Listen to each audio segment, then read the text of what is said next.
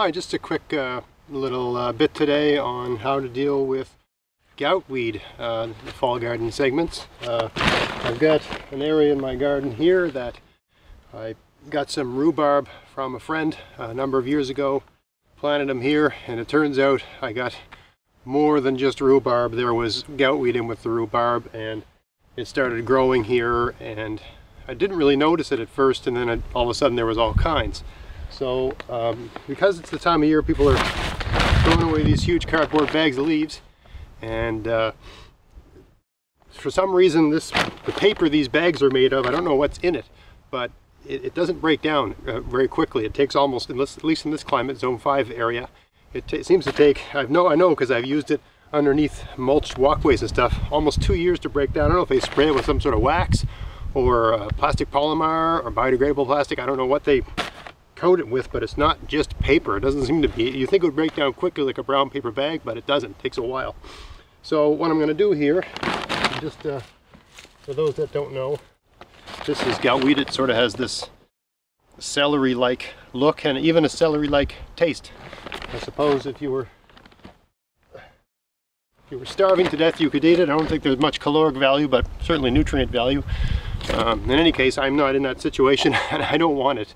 So I'm going to show you how I deal with that here today. And just a quick look at the area. I've moved back this mulch. This is just a walkway that goes to my garden down there.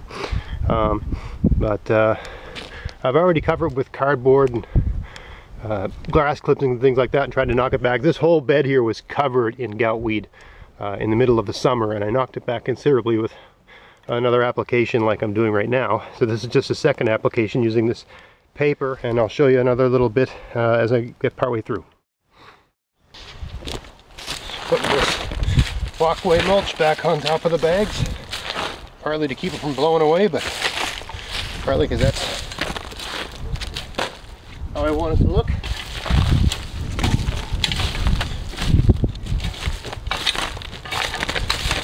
When I get all the bags down, I'll throw the leaves on top. That'll hold the bags in place and weight it down and suffocate out the oxygen and hopefully create the anaerobic activity I want to just smother everything to death. And here we are, the finished product. I raked the mulch in the walkway back to the line of rocks. I put the rocks back on top of the paper.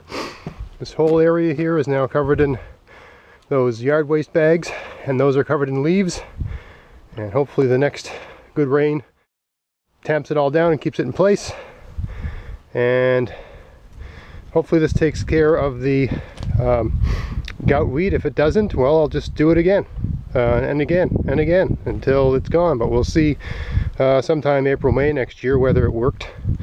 And if it didn't, I'll just hit it again, because there's always people putting out leaves in early spring anyway. People are always putting out bags of leaves, so you just grab them and use them for whatever you need them. They're an excellent resource. And eventually, when all this gout is gone and I'm confident I've taken care of the problem, the soil will be very productive from all this mulching. Anyway, so just a quick segment today on fall gardening and things you can do with the resources that are around you. Hope this was helpful. I'm Greg Ott with maritimegardening.com. Hope you enjoyed this. Subscribe, share, like, and hope to see you next time. Thank you.